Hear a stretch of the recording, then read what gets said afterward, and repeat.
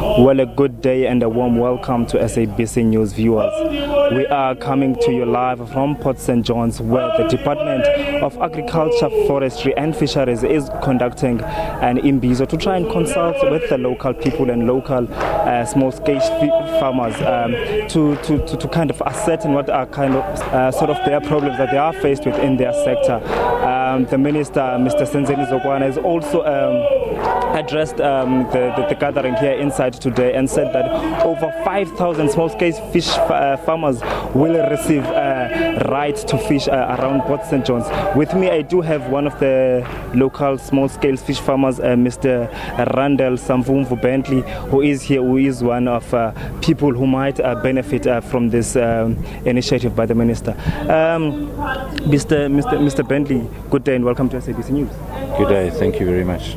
Okay, thank you. Please tell us, how are you feeling about today's consultation in Bizo, and what are some of your problems and some of the challenges that are still faced by small-scale fish farmers?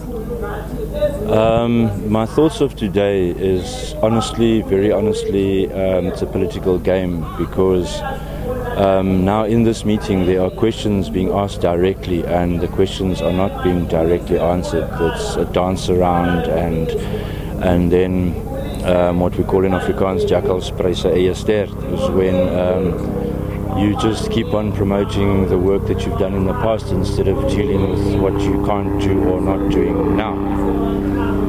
So that is a big problem, and I think one of the biggest challenges is that we cannot distribute the information down to the people at the local level, and also that when we have consultation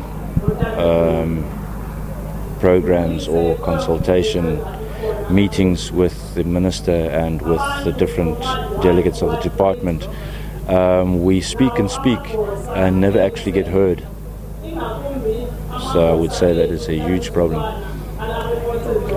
What would you like to see happen from here on?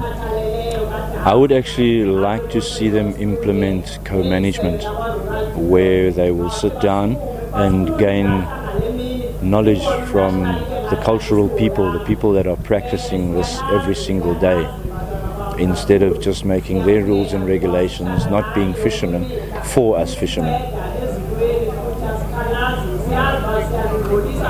And about over 5,000 small-scale fish farmers will receive rights to conduct their businesses. How does that make you feel? I've got mixed feelings about that, because it states 5,335 fishers, but we know for a fact that there are many of those 5,000 that are actually not fishermen at all. They don't know the first thing about fishing. They are either people that have political sway or friends, family, that have those allocations or that have those rights, where there are thousands and thousands of fishermen that are left out, that do not have rights, but they are genuine fishermen. So I'm mixed and muddled about that. I would like to see the whole process reviewed. That would be the best thing, but the problem is that in today's day, the Eastern Cape and the KZN have been marginalized for so many decades that even though the government is putting crumbs on our table, everybody's grappling for it because they've been waiting for so long. They are very poor, so the little crumbs, they'll grab at it. Mr. Randall, thank you so much for your time. Thank you very much. Well, that was Mr. Randall, who is a small-scale fish farmer around here in Port St. John's, saying, of course, some of the co-ops regulations must be reviewed, because some of the people who are involved in those co-ops are not necessarily business people, are not necessarily small-scale fish farmers, but are people who have proximity to political leaders. From myself, Atule Joka in Port St. John's, it is back to you in studio.